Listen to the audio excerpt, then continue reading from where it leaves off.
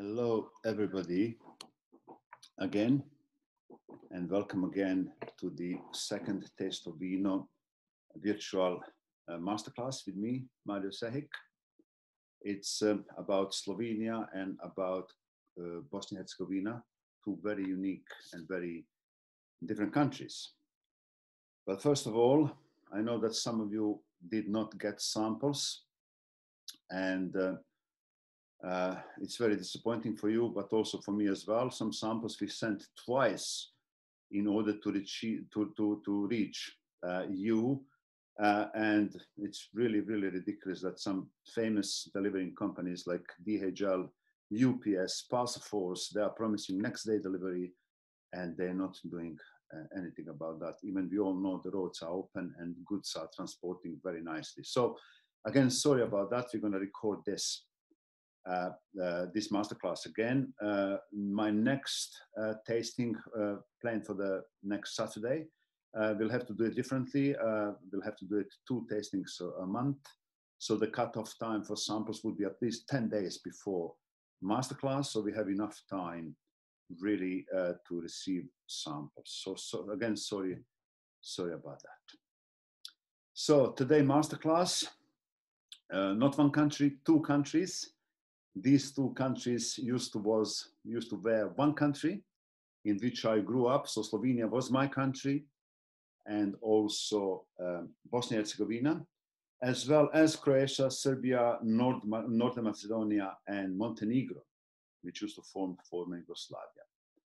So let's start with Slovenia first. We're going to have some more wines to taste today than originally planned.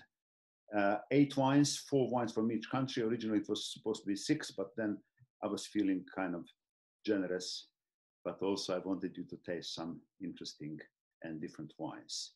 We're going to be also concentrating on 2 wineries, one from Slovenia, Mr. Walter Sirk, and one from Bosnia and Herzegovina, Mr. Josip Brkic, 2 very unique winemakers. So let's start from for Slovenia first, and then we will move on later on to Bosnia and Herzegovina. So Slovenia, where to start with? It's probably we can start with Melania Trump. Mrs. Melania Trump, she actually put Slovenia on the wider map of the world, marrying Mr. Trump, the President of the United States. She is Slovenian, but also she's not most famous in regards to Slovenia. There's other things which Slovenia is famous for as well, which is like the oldest wine plant in whole of the world is based in Slovenia. It's called Žametovka. It's 450 years old, and it's in the World Book of Records, Guinness World Book of Records, as the oldest wine plant still producing grapes. So that's quite amazing. That plant was planted in the Middle Ages. It has survived lots of things like Ottoman Empire siege of the Slovenian attack on that. It has survived bombarding of the Second World War and all of that, and still is producing wines, not much, 55, 60 kilos per year. They regularly produced around 100 small 250 ml bottles out of that wine, which are usually given to some very important or not so important people as gifts. Sadly, I wasn't in that group so far, so I haven't tasted that wine, but it's officially the oldest wine producing plant in the world. That's quite something, you know. Wine plants, the older it gets, it gives a lot less grapes, but it gives so much more concentration. It's kind of really amazing that we have 450 years old wine plant still producing grapes and making wine. You're going to see photo of that wine plant later on as we go. So Slovenia is really unique, beautiful, small country in Central Europe. Amazing nature, lakes, but also wines. So let me just try to start PowerPoint, and let's see, are we working with that or not? And Slovenia, here it is. So we're going to talk about history, wine regions, climate and winemaking, grape varieties, because it's two countries in the question today. We're not going to do 100% in detail, but also we have to focus on 8 wines that we're going to taste a little bit later on. So Slovenia, winemaking in Slovenia and in those parts of the world where former Yugoslavia have been, you can see here, has been long before Romans introduced winemaking and grape growing in countries like France, like Germany, and Spain as well. So it goes back again to Illyrian times, Old Greek times. That's roughly 5th century before the Christ, a long time, 2,500 years approximately. So very, very long history of making of Slovenian wines. So lots of knowledge. So in the Middle Ages, church, as in many other countries, took over in regards to the wine production and kept everything going on. The biggest boom after that was actually when Slovenia was under Habsburg, Austro-Hungarian country, ruled by Habsburg family. And then the biggest boom in Slovenia happened at those times. After that, Slovenia was part of the Yugoslavia. In Yugoslavia was everything much different. It was mass production. It was biggest cooperatives built around whole of the country. And the aim was quantity rather than quality. So nothing much happened then. So Slovenia was the first country out of the 6 which formed former Yugoslavia in 1991 to declare independence. And in 2006, they joined to the EU, so they did really well. And after that, everything changed for them. They're now really the kind of leader country out of all of these 6 small countries which used to form former Yugoslavia. So if you look at Slovenia, you can see here, Slovenia have fantastic geographical location. In the north, across the Alps, it borders Austria, and then on the west, Italy, and then Hungary on the east, and south, Croatia. So Slovenia is kind of tiny country, really, but amazingly beautiful. There's about 23,000 hectares under vines in Slovenia at the moment. About 26,000 producers in total, which in total makes about 90 million liters of wines. So most of that is drunk in Slovenia itself. Slovenians are really very near to the top of the league in wine consumption globally. On average, they consume between 45 and 50 liters of wine annually, which is ahead of France or Spain or Italy, really. They are doing their bit to support consumption globally, really. So lots of wines is being produced. Only tiny amount, only about 6 million liters is exported annually, which tells a lot. It's like hidden secret, really, in a way.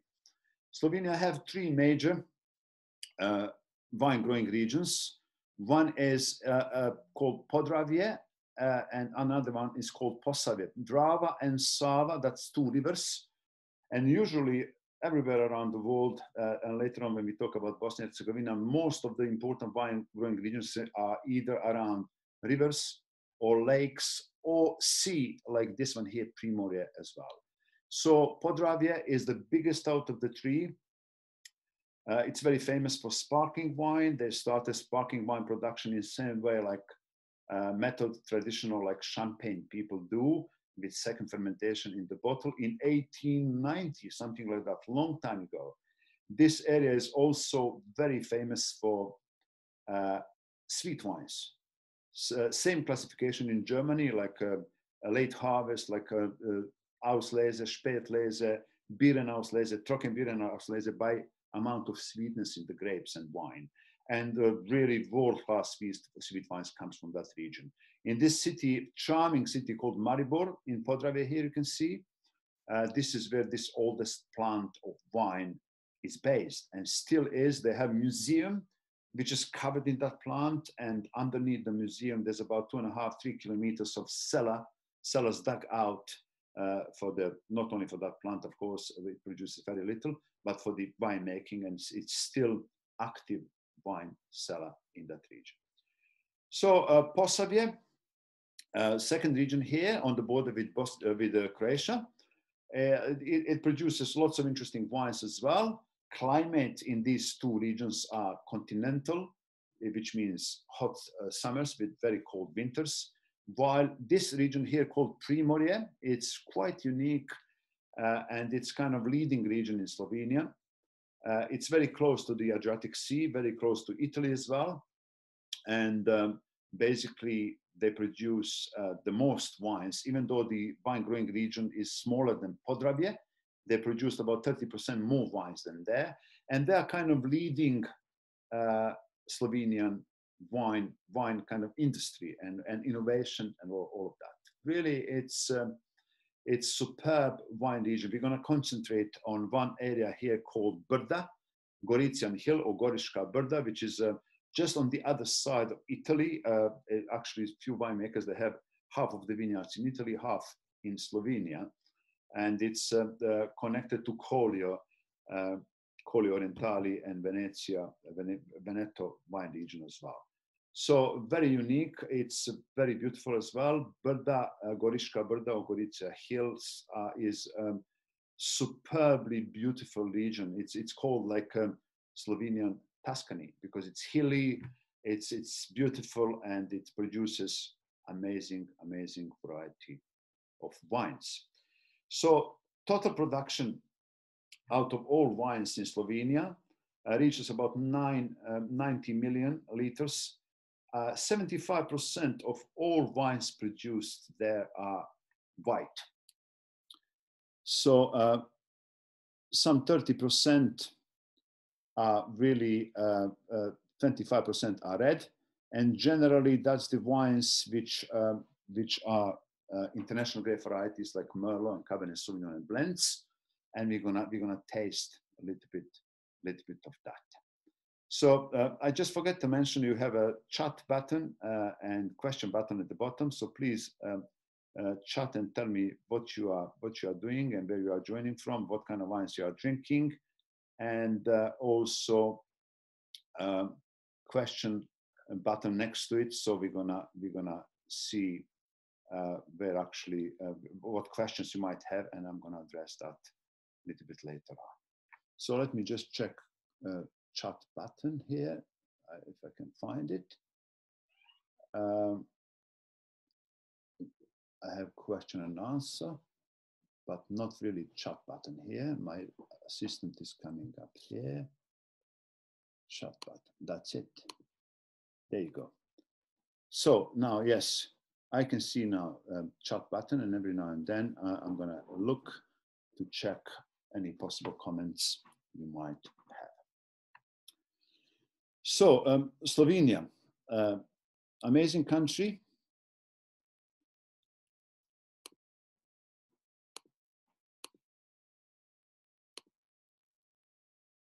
I'm trying just to move things a little bit further next. Yeah.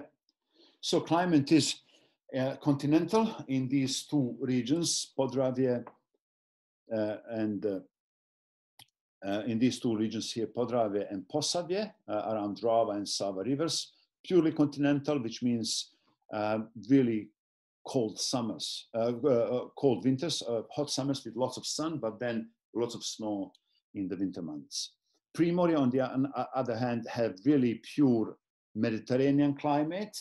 Obviously, the major threats for the wines are spring frost, which can happen in the time around March or April when vines are flowering, and that can really destroy the crop. Hot summers means drought, And then in summer, there could be really unexpected hail, which can, again, destroy the crop. So wine making and vine growing, grape growing is tricky business, like any other farming business. So winemakers and grape growers are really, every day when they go out, they just look at the sky and hope none of these things like hail will happen. So grape varieties. So here on the left-hand side, this smiling guy is holding in his hand Zametovka. That's actually Blauer Kellner grape variety, 450 years old, and it's every year it still produces, as I was mentioning, a little bit of wine, which they pack up in small bottles and give as a gifts to people they like. Also, Goriška Brda, where we are concentrating now on winery called Walter Sirk. They are very famous for white wines, of course.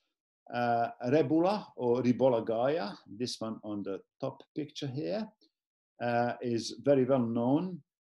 It's an old traditional white grape variety, loves that soil which is called Opoka in Goriška Brda. Soil is really kind of a layered sandstone and marl, which is, if you have a wine plant, you know, you would love that. It's full of the minerals. It's also poor. It's not too hard for the vines to develop long roots to go really in search for everything that they need. And the another one grape variety here, which I got picture, is called Tokaj Fruliano. That name has been now forbidden a long time ago. In 2006, Hungarians lodged the complaint because, as you know, Hungary is very famous for Tokaj, sweet wine, and they forced Italy and Slovenia to change that into something else. So Tokaj Fruliano, you will see on one of the samples we're going to have here. Now that's relative of Sauvignon Blanc. It's one grape variety called Sauvignon Vert or Sauvignonese. So it's something like in between Chardonnay and Sauvignon Blanc. You can describe it almost like that. So lots of people decided to put just Fruliano then on the label. But some people, like Mr. Walter Sirk, he put here, I don't know, can you see it?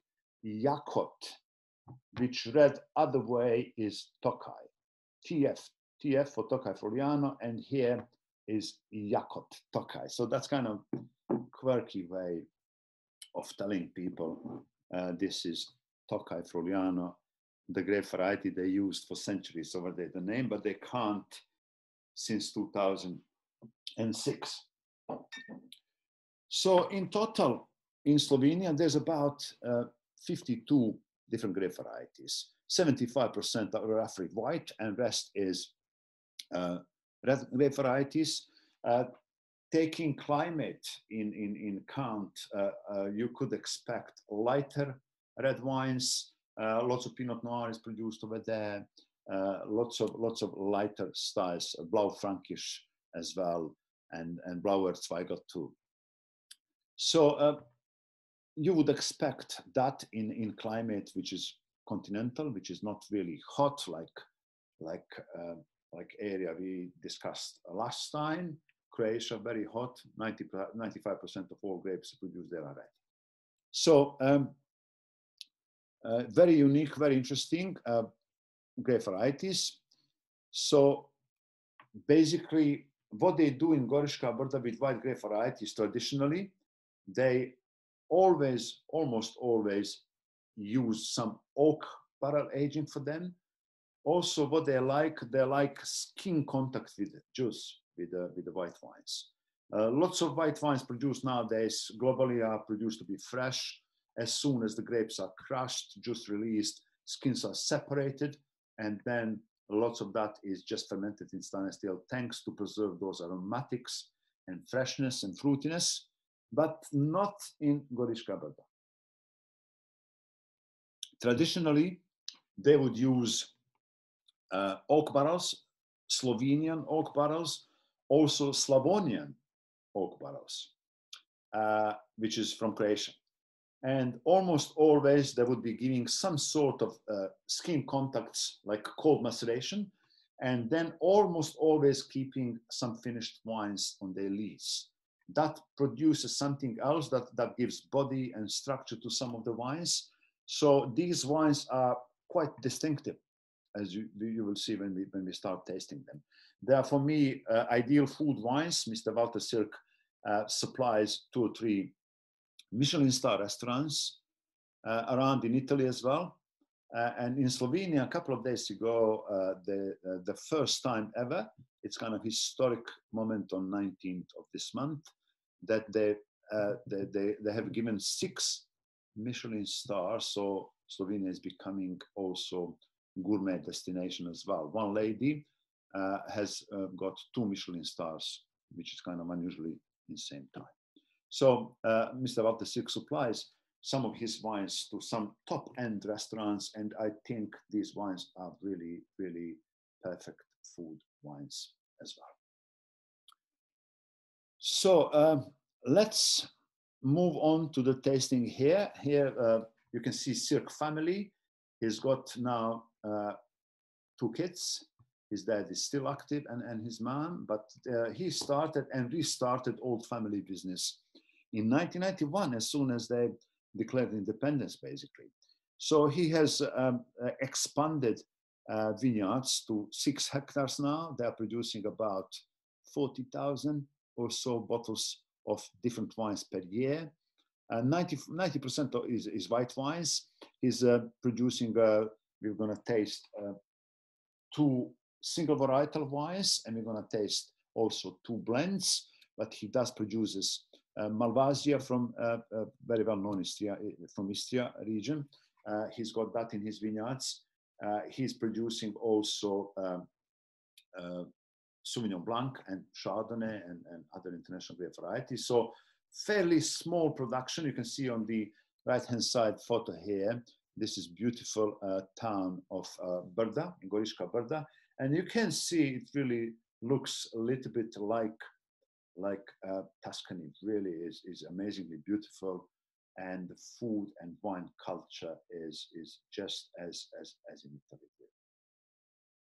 So we're going to have 4 wines to taste with him, his wines. So let me check first one. So we're going to start with Rebula or Ribola Gaia 2017. So 2017. So he calls these first 2 wines fresh wines, even though they have spent some skin contact to add structure and body to the wines, but also they have spent about 9 to 10 months on the lees to increase concentration of the wine. So Rebula is a fantastic grape variety. It is descendant of Furmint. One of the parents of the Furmint is also Rebula parent. So it's quite unique, quite distinctive. It can produce really orange wines as well. So 2 of the winemakers who actually, well, one firstly, Mr. Joško Gravner. He's from that region as well, not from Goriška Brda, but just across the border to Italy from Collio. And he started single-handedly about 24, 25 years ago to start production of orange wines. And now it's really taken off everywhere. Orange wines are, of course, not produced from orange, but it's got that color from the grape variety. And Rebula is just perfect for that kind of thing. So Mr. Gravner is generally keeping skins in touch with juice all the time. It's like red wine making, and produces some of the most distinctive orange wines on earth, really. So when in touch with wood, with aging, Rebula is very well known that it can age properly. It can age, and oak barrels can add lots of concentration and lots of stuff to this grape variety. So let's check it out, and let's see what you think.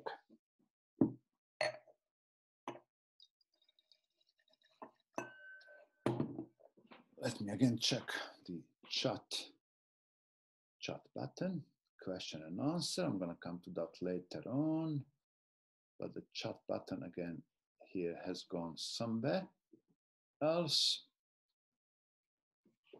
I'm going to check it in a second. Okay. So let's taste this wine. It's a young wine, 2017. Mr. Mario Sehic described this as a fresh wine. I would say it's not as fresh as we here would expect it, because it has that concentration taken out of the skins, but also 9-10 months aging on the lees, which is dead yeast. So let's check what's happening here. My first notes there was like hint of smoke and nuts, savory tone on the smell. So let's check, is that correct?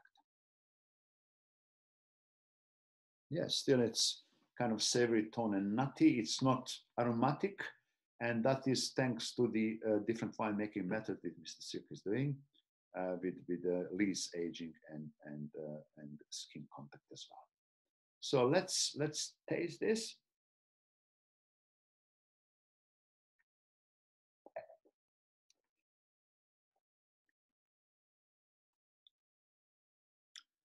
This is complex wine. Hope you are agreeing with me. It does have that like pear and tangerine and kind of minerality from that soil called the poca. It is richly textured. It's got that refreshing acidity on the side, but also that kind of minerality covers a little bit of your tongue as well. And it's got fairly long finish. It's kind of different. It's interesting. It's not your standard type of wine, but I quite like it. It's quite interesting to taste something like this. For obvious reasons, for me, this is food wine. It's got body and structure. It's kind of medium bodied for me. It's got body and structure to really, to be paired with variety of medium bodied foods as well, creamy dishes, that kind of thing. So let me know what you think. Do you like it or not? I think it's delicious. Yeah. So it's 13% of alcohol. It says here it's dry on the label. It says quality wine. In Slovenia, they have 3 or 4 different levels, starting like with table wines, like anywhere else, called Nemižno vino. And then, like anywhere else, it's like quality wine, from geographic approved geographic locations. And then it's a premium quality wine, and it's there is also a board of tasters who decides on this qualification. So this is delicious. This is different, and I hope you are enjoying this as much as I do.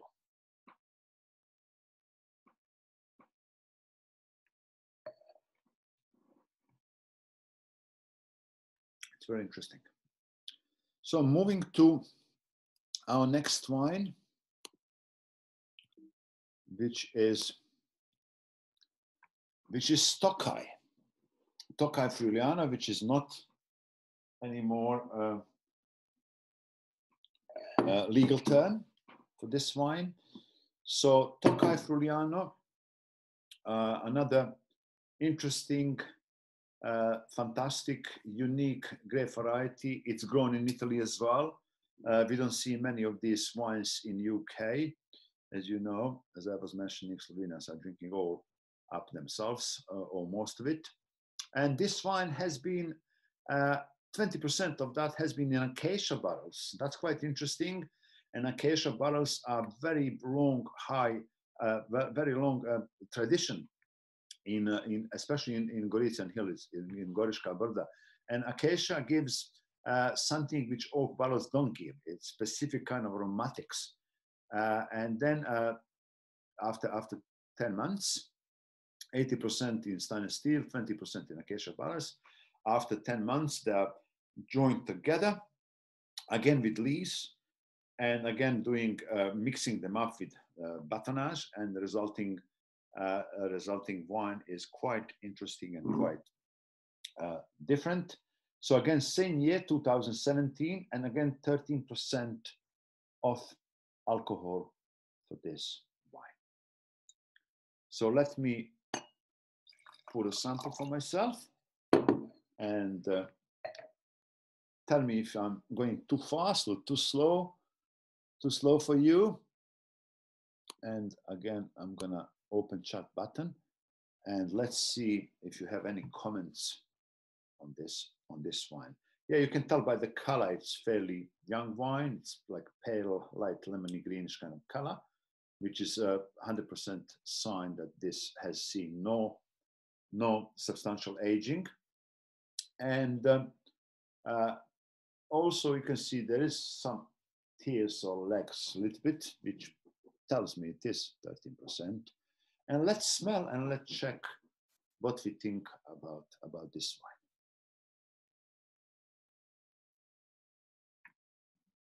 Really is completely different smell than regular. I think that 20% in acacia barrel adds a little bit something different to the smell. It's quite intriguing type of smell for me. Hope you have your wines on proper temperatures. Temperatures are, for me, okay, I can see from Victoria enjoying this one, very well balanced, full in the mouth, and incredible finish. I agree 100% with that. It's very distinctive. It's quite minerally. It's almost tropical fruits at the back, but also that 20% of acacia barrels gives really interesting smell to this wine. I think it's very distinctive, very unique, very different style of the wine, really. I enjoy this a lot.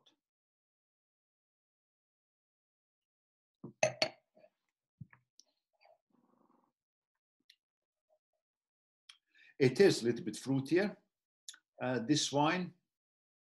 But then again, the fruitiness can come from acacia barrels as well to give that spiciness and fruitiness as well. So it's delightful. It's unusual. All of these wines I have chosen for today, they are slightly different.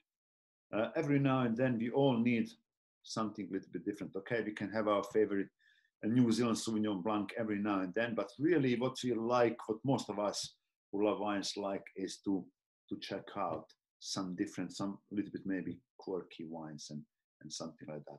And these first two wines are exactly like that. So let's see our next wine.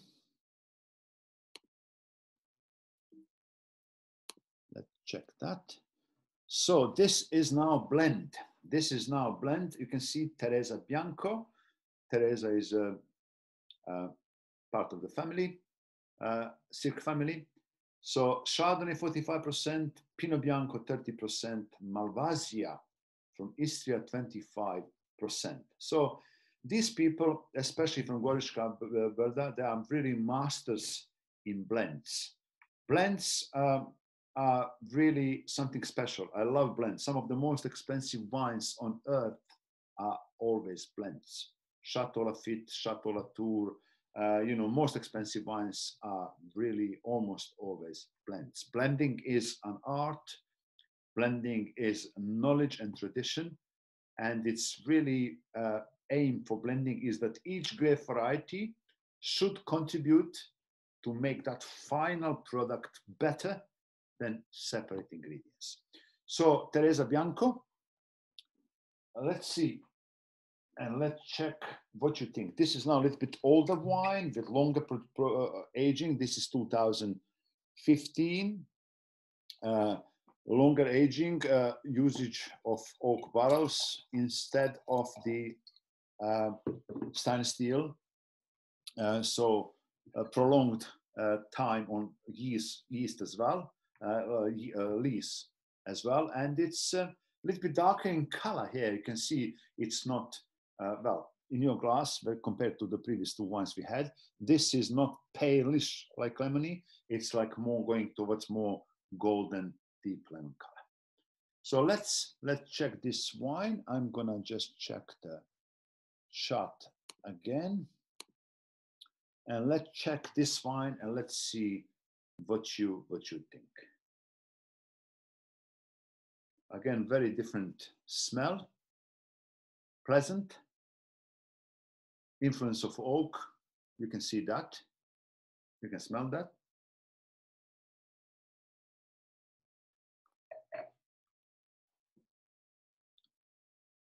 No, this is,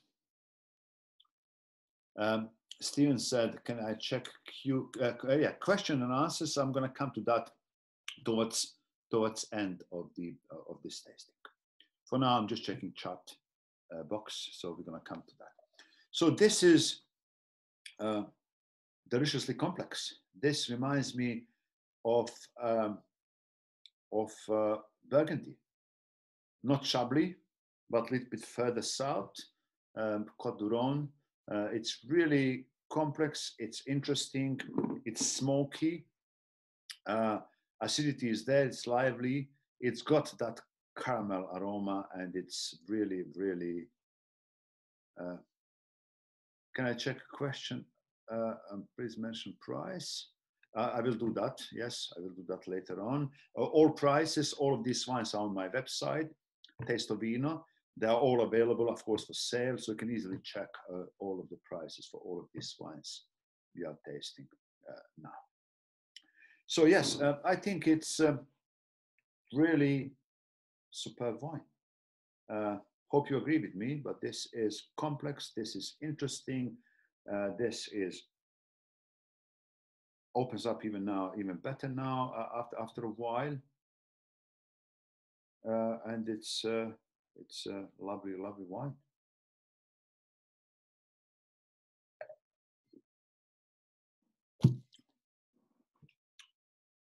Hope you like that. Let me know. Do you like it or do you hate it? In my view, there's nothing to hate. I think it's quite superb wine. Okay, so additional wine which I have included, not initially planned, is red wine. This area is very well known for, I think it is wonderful wine. So this area is very well known for Bordeaux blends as well. And they are really, really interesting. They are really well made. So we're gonna have next wine, which is Teresa Rosso. It's almost typical Bordeaux blend, Merlot, Cabernet Franc. Well, Merlot would be right side of the Bordeaux towards Chateau Petrus, Cabernet Franc and Malbec. So it's approximately Bordeaux blend. Again, it's 2015, slightly older wine. And let's see what it said here. It's 13.5%. 2015 was hot year. I remember that, in Slovenia and in Croatia as well. And let's see about this wine. I'll just clean my glass with some of the water and prepare it for this red wine. So let's check this. Okay. So these are my notes taken a few weeks ago when I initially tasted these wines, but let's see, can we spot any of that or maybe something else as well. It's really perfumey, aromatic, interesting, amazing smell, really. So very promising. When you smell wine like this, you know it's going to be promising. Generally, smell should only, taste only should confirm the smell really. And this is complex, this is perfumey, this is dark fruits, spices from oak barrels. It's really, really promising smell. So let's taste this.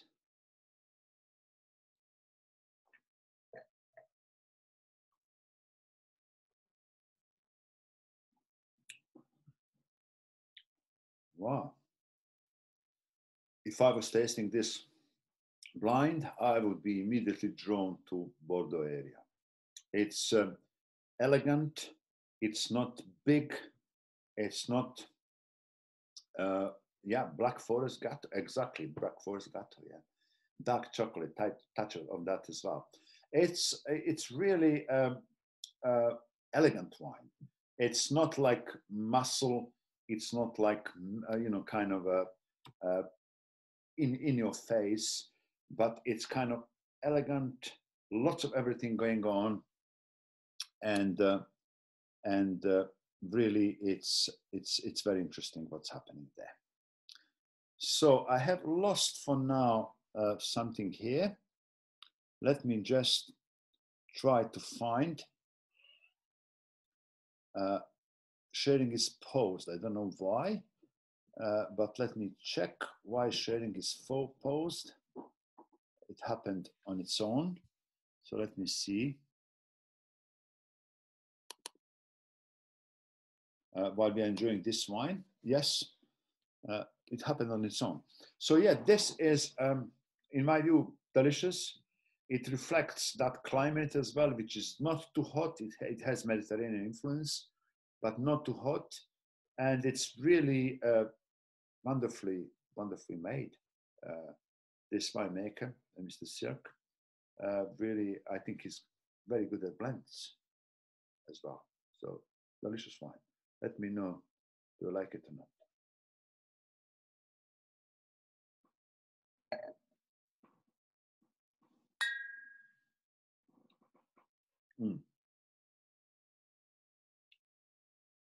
It's really balanced. It's lots of everything going on. It's a long finish. It's great acidity as well. It's not boring. Wine without acidity would be flat and boring, really. Like grape juice acidity is needed in white wines.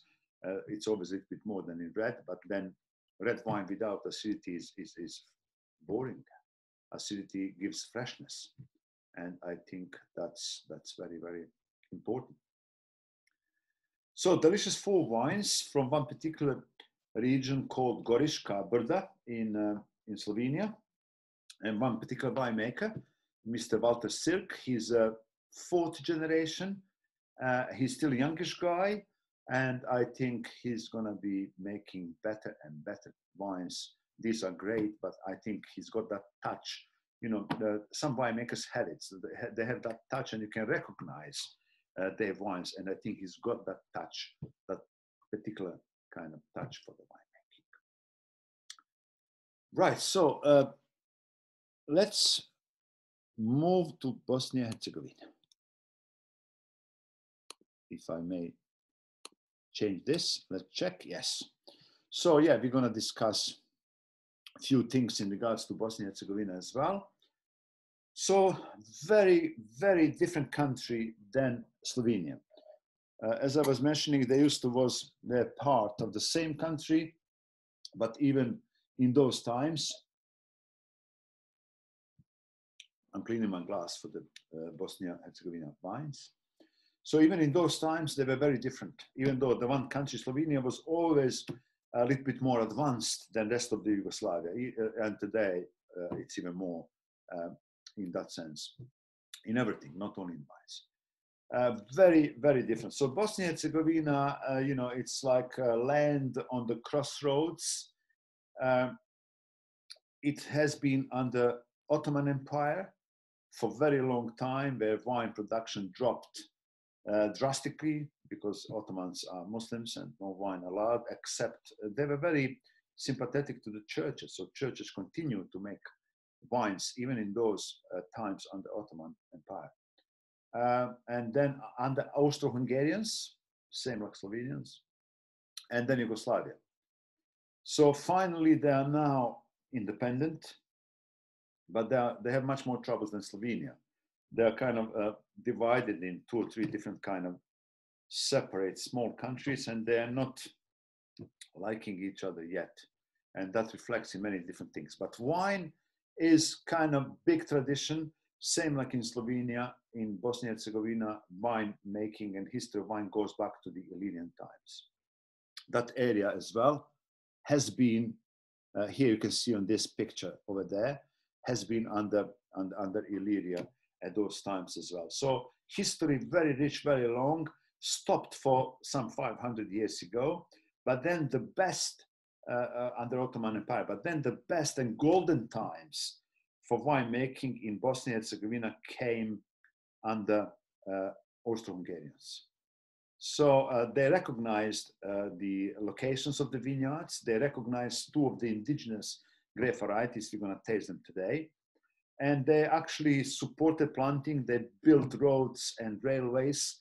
And actually, they have been enjoying those wines in the major Hofburg Palace in Vienna, which then opened up those wines to claim really international kind of celebrity status. Nothing like what we are seeing today. So here on this picture here, you can see first winery formed there under Austro-Hungarians in 1893. It's quite remarkable to see, you know, these pictures. I wonder these guys, if they are alive and if they come into the new wineries today, which are like state of the art, they would be kind of not believing what they're seeing. But yeah, that's winemaking going back for very, very long time. So Bosnia and Herzegovina is a small country. Let me see. You can see here. So main wine regions are around city of Mostar, southern Herzegovina. There are very few wine regions over here in this northern parts, about 3 or 4%. But then the climate in Sarajevo and climate in Mostar, which is about 2 hours drive apart by car, is very different. Sarajevo lies on the like 550 meters above sea level. It's got, we have to remember there was Olympic Games held in Sarajevo during Yugoslavia time, so lots of snow in the winter months. And here it's typical Mediterranean influence. So it's mild. This is flatland area, leading, you know, allowing Mediterranean air to reach all of that. So very hot summers, very mild winters. Again, rivers are very, very important. This area here, which you can see, these stony vineyards, this is very close to the Mr. Josip Brkić winery, where he lives in Čitluk city. And you can see these grapes seems like to grow out of the rock limestone. And I've been there. It's quite remarkable that this grape variety can do something like this. This picture here, this is picture of the vineyards in Trebinje. That's eastern Herzegovina, where some of these people here have been making wines in Tvrdoš monastery from 15th century. These people are now, even under Ottoman Empire, as I was saying, these people are now exporting those wines to 23 countries, really. So, but similar, in similar climate, Mediterranean climate. In city of Trebinje, Eastern Herzegovina, there is river called Trebišnica. Again, lots of vineyards around there, as I was mentioning, importance of rivers or lakes or sea before. And in Herzegovina, Čitluk and this area, Western Herzegovina, the river Neretva, amazingly beautiful river, which goes from city of Mostar and goes not far from Dubrovnik into the sea. So 2 very different soil structures and climate. You can see around here, there's a plateau where Mr. Josip Brkić have his vineyards, which is pure stone, limestone, karst. And then Western Herzegovina, Eastern Herzegovina around city of Trebinje, you can see here, it's got more richer soil. You can see here, this brownish soil, this is much more richer soil, and it's much more flatter area as well. So quite rich history in Bosnia and Herzegovina. And basically today there is about 6,300 hectares on the vine. In Bosnia and Herzegovina, there's an additional 700 hectares in the Republic of Srpska, which Trebinje belongs to that. Total production land stays at around, let's say, I think it's around 7 million liters of wines, comparing to Slovenia, 90 million liters of wines. But now with this explosion in wine popularity globally, it's catching up in Bosnia and Herzegovina and elsewhere as well. There's only about 50 producers of wine in Bosnia and Herzegovina, but there's about 11,000 households who actually make wines for themselves. So they are producers, but only for themselves. So it's kind of really, really unique. Two grape varieties, very unique grape varieties, stands out. One is called Žilavka here, white one, and Blatina, red one. So basically that two indigenous major, most important grape varieties in Bosnia and Herzegovina. There's some international grape varieties, of course, grown over there, Cabernet Sauvignon, Chardonnay, and so on. But these are the two most important grape varieties. So this grape variety here on the left-hand side, Žilavka, general kind of pronunciation and translation of that would be strong roots. That's one way of looking at that. The other one is small veins, sometimes which shows under the skins of the grapes. So whatever happens, Žilavka is, in my view, strong roots, heat resistance. Temperatures in these areas around the city of Mostar can reach into summer 40 degrees Celsius. That's a lot. And they need to develop strong roots to survive. So Žilavka is strong, powerful wine, grape, wine plant, and hence the name Žilavka. It is indigenous to Croatia. As I was mentioning, Austro-Hungarians recognized that those two grapes a long time ago, and golden times came in those times, especially with them importing them in a way to Vienna. And these two wines had been winning gold medals in 1927 and 1937 as well, in Brussels, in London, in Paris as well. So that was kind of big thing for these two grape varieties, which are now quite rare in a way outside Bosnia and Herzegovina. So Žilavka is fantastic white grape variety. Mr. Josip Brkić, he's the first biodynamic winemaker in Bosnia. And he started that actually quite a long time ago. We met about 14, 15 years ago. I had an Academy of Wine accredited by dipWSET in Bosnia and Herzegovina. And I met him and I wrote a few good things about his wines in local papers. But I was too early. I was like 10 years too early. Boom in Bosnia and Herzegovina is just happening like 5, 6, 8, 9 years ago. So he actually makes wines. He switched completely to biodynamic, organic and then biodynamic. So that was quite big change for him and his vineyards. He said his vineyards suffered the shock initially first year or so, until the vines recognized that and started to fight, and then he treated them with all of the kind of biodynamic natural forms like nettle and this and that. So he actually is making wines in the last 15 years very different than anybody else. Lots of other winemakers have been following him. So you will see with his wines what I mean. He uses Bosnian oak barrels. So when I met him first, you can see even here, one of them is tiny, one of them is a bit bigger, one of them is, they're all different size, as they don't have experience like in France, in Bordeaux, about cooperage and making wine. So he's got specific guy in central Bosnia who's using Bosnian oak, and I think they matches perfectly with his wines. So let's start tasting his wines.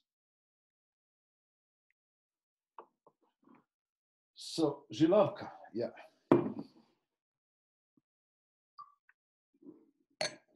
So this is 2017. Žilavka can age. Žilavka is a really interesting grape variety, and this is made in really like fresh style. But again, he tends his vineyards organically, and he makes his wines naturally. Naturally means as less interference as possible. So let's check 13.5 in alcohol, and let's check what you think about this wine. Ooh. Žilavka is fantastic grape variety. It can produce very light, aromatic, interesting wines, which is kind of surprising for the hot climate. So let me switch the chat button to see if you like this or do you hate it, or what comments you might have. And yeah, let's taste this one. Let's see what you think. It smells great. It smells complex. Smells interesting.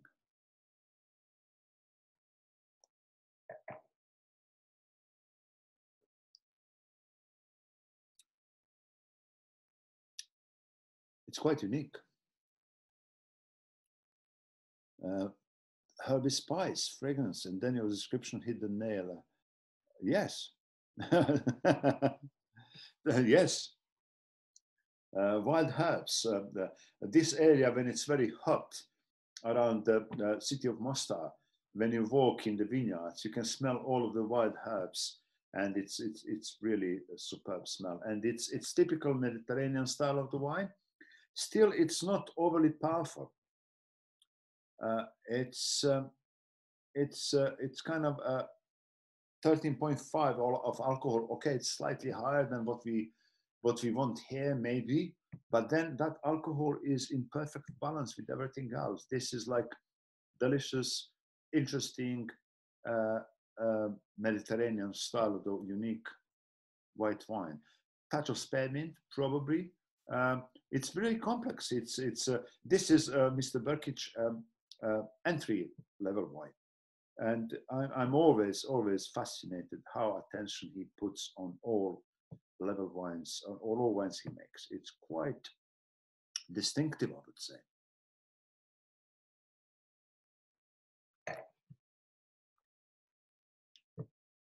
Very different. I like this a lot. So yeah, really interesting. Okay, so next wine. Let me see. Yeah, I have to switch the chat box off first, and then. So now this is one level above. Greda is the name of the vineyard. It's a single vineyard, which Mr. Brkic owns, Josip Brkic. And he really is adding touch of complexity to this wine. Firstly, picking best location, hand selection of the wine, but also longer aging in new oak for about 12 months. So this is kind of, in his view, one level up above basic entry level Žilavka, which I like very much so. So this is 2015. You can see that. Bit of age there. And let's see that single vineyard wine. It's very deep in color, I can tell immediately. It's kind of golden color there. Alcohol level, 12%. I have to put my glasses on. It is 12%. And let's try this wine. Let's see what this wine is about.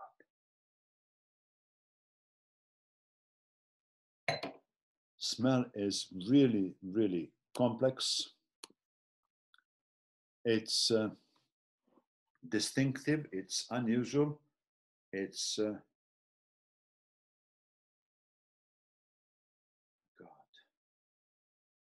Let's try.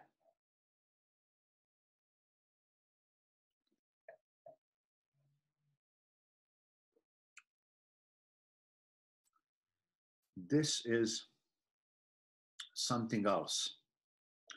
The smell is very complex. It's really a combination of everything, including orange peels, including tropical fruits, it's very complex wine as well, but it's got, again, that minerality which covers your tongue and lively acidity which coats your sides of the mouth. But it stays with you. It's really, interesting that 12% alcohol always add or should add more to the body and structure of the wine. But it's really, really interesting. It's complex. It's delicious. What do you think?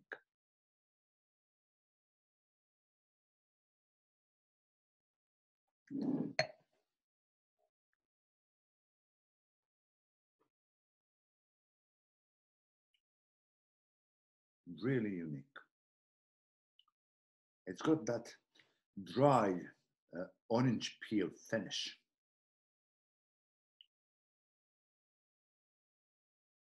Well, tastes are very different. Yeah, we all very subjective in tastes, but that's why it's so interesting. But then this wine and previous wine, in my assessment of the quality, this wine is one level above by the quality, by the complexity, by the things going on, and also overall balance and finish. So I love it, especially 12%. I mean, yeah, it's very difficult to make big wine with low alcohol level. As I was mentioning, alcohol always add, or almost always add, to a little bit more body and structure and complexities. So shall we move on? Let me switch this and let's see what's next. Now this is his top end wine. This wine is made by all biodynamic principles, and it's made in so tiny quantities. It's kind of insane. Let me see. This is bottle 264 number out of 796 produced. So this is always tiny production, 2 or 3 tiny small Bosnian oak barrels. But this wine has been made for years now. And what he do, he picks grapes for this wine for very specific location. But also what he do, he have all of the friends and family around for 4 days. They are hand picking grape by grape, separating them. So all natural yeast are used. It's like carbonic maceration. I don't know, have you heard the term? Sometimes it's done in France, well, always is done in Beaujolais in France. So each individual grape, the fermentation starts from inside the grape. So he do that, and he keep that together for 9 months in Bosnian oak barrels. It's quite following, of course, moon and all of that. It's quite remarkable attention to detail and attention to production of this wine. And it's made 100% by Mr. Joseph Steiner biodynamic principles. So let's try that.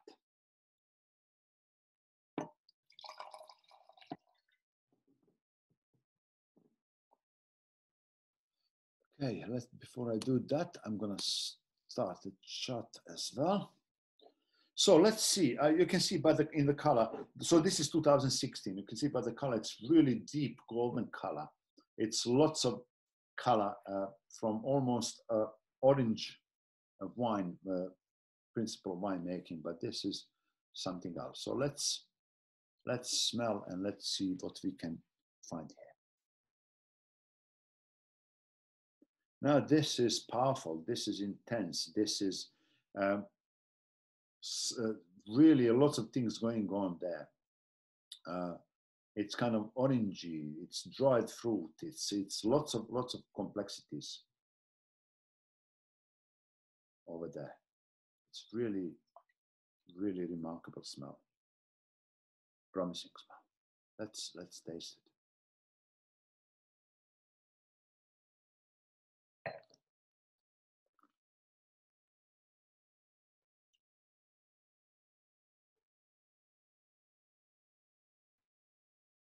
What do you think?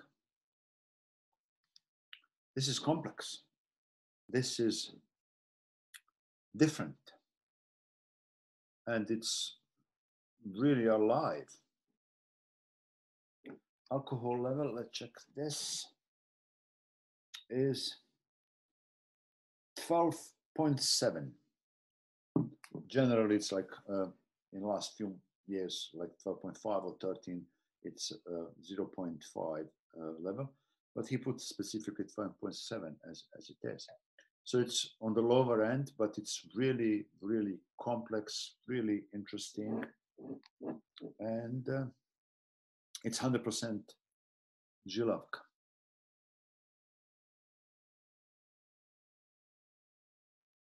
Any comments? You like it?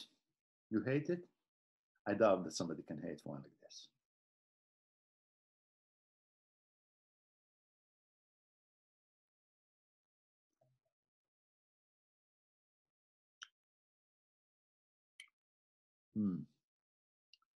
I imagine this wine with lobster, buttery lobster, with prawns, with that kind of food would be just amazingly perfect.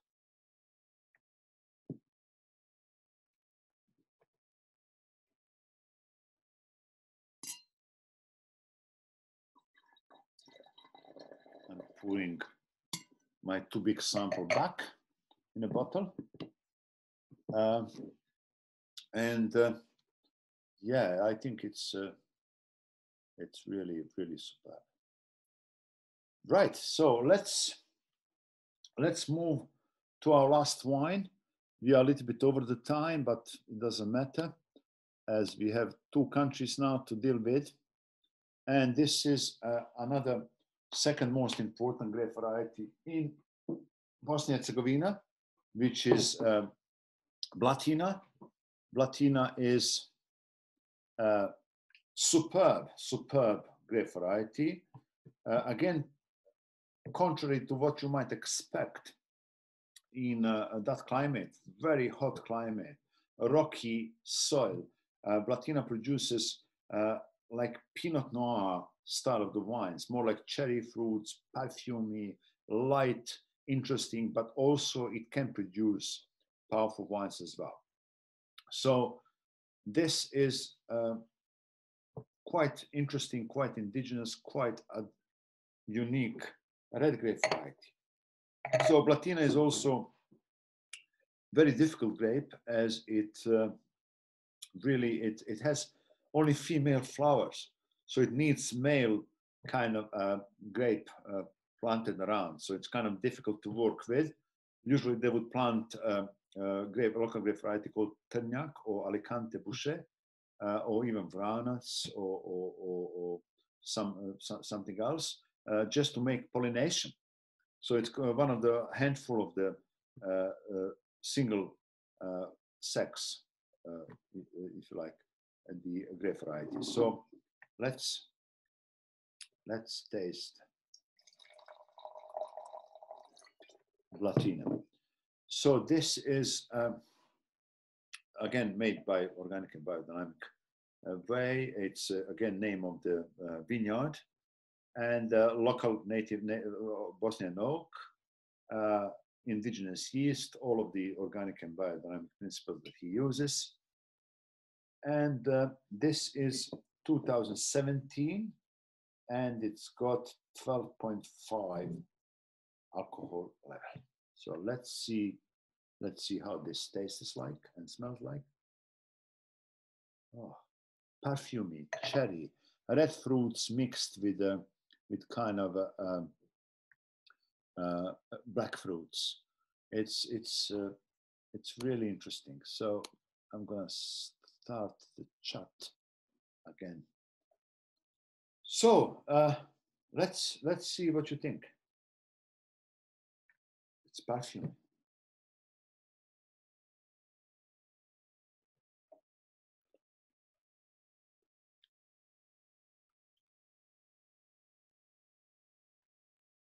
Cherry. It's like eating fresh cherries.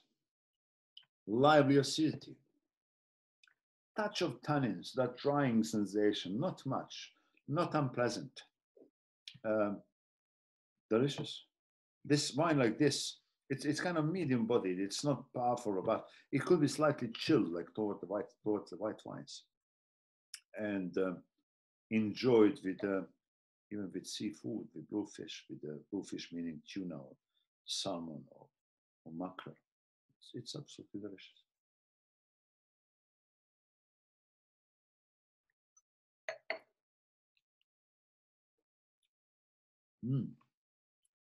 What's your thought on this wine?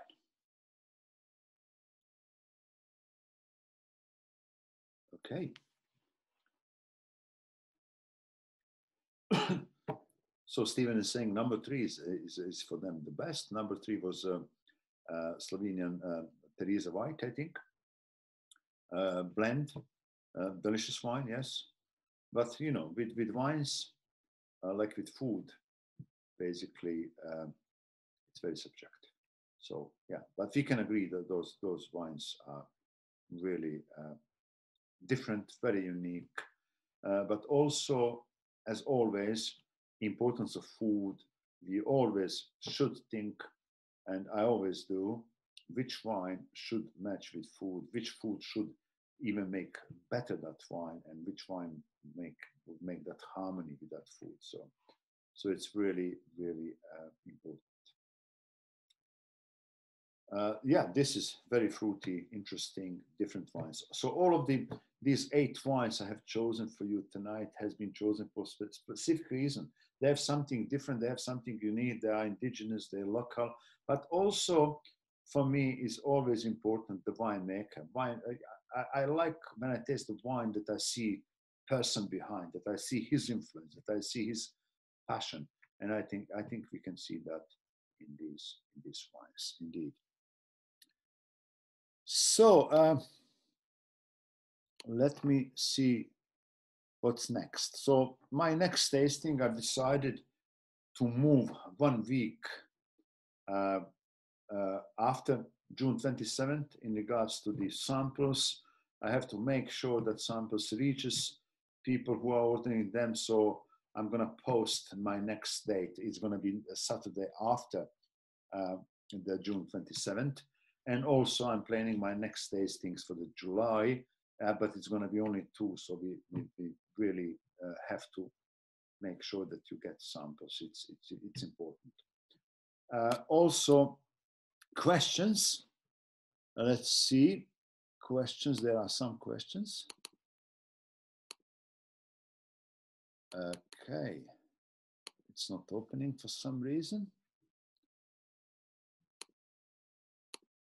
Chat is there. But questions.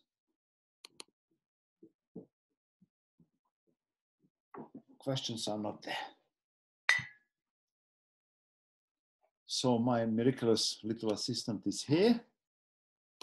And hopefully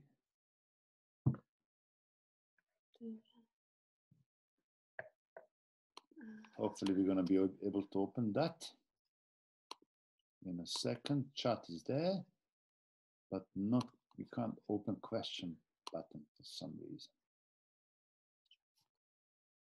Maybe we should stop share. Yeah, we can do that. Okay. Now, yes.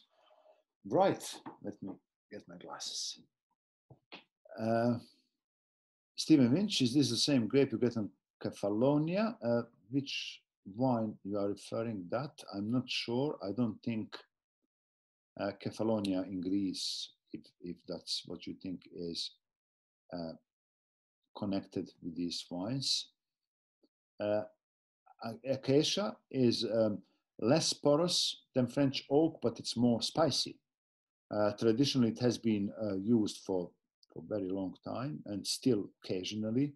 It's more spicy, less porous, more of everything, really. So that's why they're keeping usually wines for 10 months, not like 24 months in French or American oak. Prices, yeah, they're all on my website. When Berkic makes biodynamic wines, which method does he use to make them organic? So biodynamic and organic. Organic is organic. They have the use of sulfur dioxide and copper, but he does in biodynamic. They don't. They use only natural ingredients. So biodynamic is kind of one level up above organic.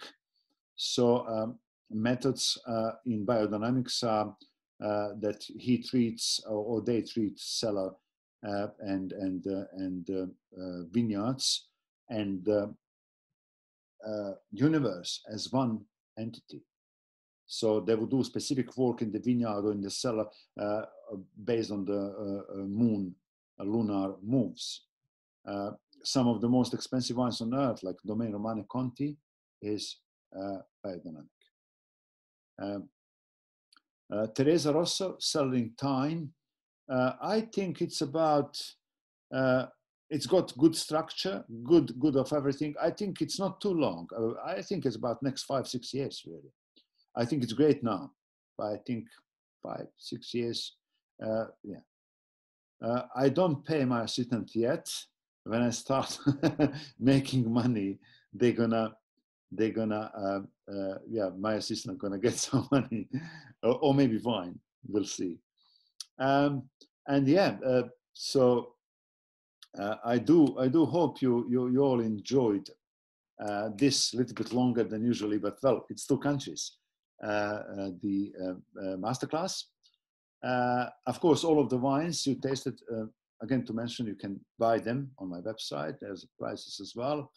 And I will be posting the next wine tasting, which would be wine and food, planned for the next Saturday. It's going to be delayed because of the delivering sample. So I hope you enjoyed everything, and hope I'm going to see you in 2 weeks' time again. Please email me if you have any questions more, and have a great evening, and thanks for joining.